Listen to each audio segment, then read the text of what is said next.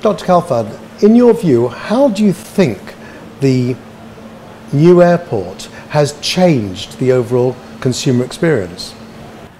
It has changed the consumer experience by a very big distance.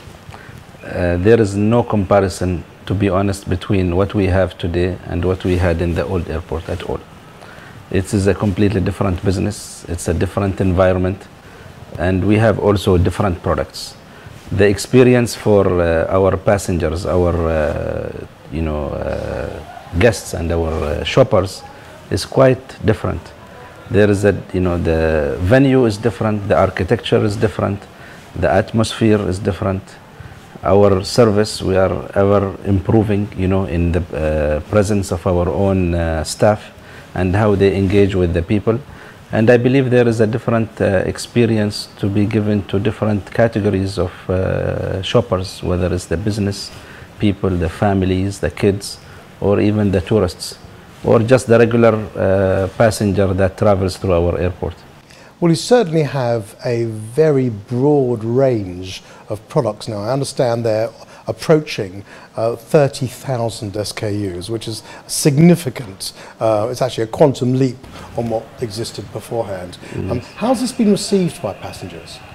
We have a lot of feedback from different passengers. Of course, we are also interacting with them myself on different businesses. We are doing ground handling and airport operation as well.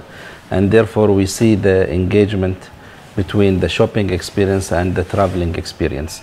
The product range, we have over 500 brands. My ultimate goal is to ensure that every passenger that travels has a view of these products. There is a lot to be shown. Unfortunately, in the airport, in any airport, the passenger is always in a hurry. And because the geography of our shops is the way it is, we are improving on how we tell the story, how we want the shoppers to experience our products, to find this product here or that product there. Is navigation an issue for you in terms of getting around? I think it might be an issue for many airports. Our current design of the terminal, we have 3 piers, and our duty-free shops is in the center of this. If people decide to go this way, there is a chance that they miss some of the products on the other side. But we are overcoming this by technology, by wayfinding, by guiding passengers into these areas. We are developing services for different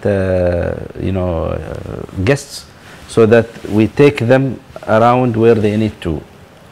You've talked earlier about the complete transformation of the retail environment here. Yeah. In terms of the feedback that you've had so far, yeah, what are the key learnings that you've taken from what your customers have been saying? Number one is the venue, the shop itself. Many people are very happy, to have this venue in Muscat International Airport. So they believe that this is something that's outstanding.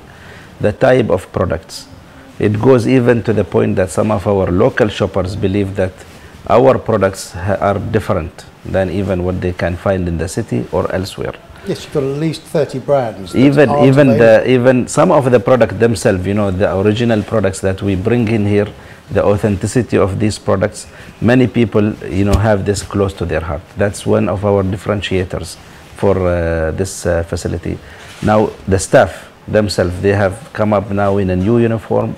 We have a new brand for the company and for Muscat Duty Free, and these are, coming together.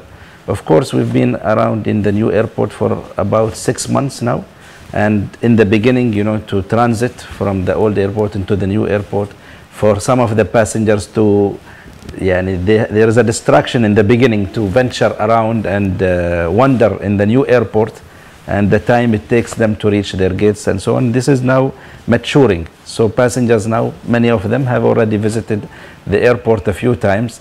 They have already, picked what they want to shop. Because of the size and scale of the operation now, you've also got a major job in terms of changing the culture of the staff, changing the mindset, the approach. Different business learnings are required of them given the offer that's out there. Yeah, and we are actually investing a lot on that. We have a lot of training, for the staff, a lot of personal engagement, with them to try to bring about, the best in their, attitude and service towards the guests. We have a purpose we have created for our group, which is to make people happy. And I think a lot of people, when they buy and they shop around, it's either to make themselves happy, or if they are buying a gift for somebody, is to make other people happy. And now we are playing in that, and trying to very much to invest in our staff in there. The second thing is we are also investing in technology. We have dynamic, real-time data on the, performance of our shops. We know what moves well, and we know where our weaknesses are, and we are, adopting and changing by day. And this helps us to bring the best service to our customers, and of course also to ensure that we have the maximum, commercial objectives met.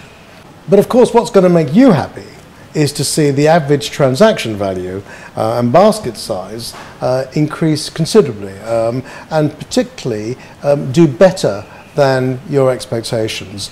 How much, what can you say that you've delivered in the 6 months to date? Of course, compared to what we were doing in the previous airport, it is much bigger, as a leap in our revenues. The space is 5 times bigger.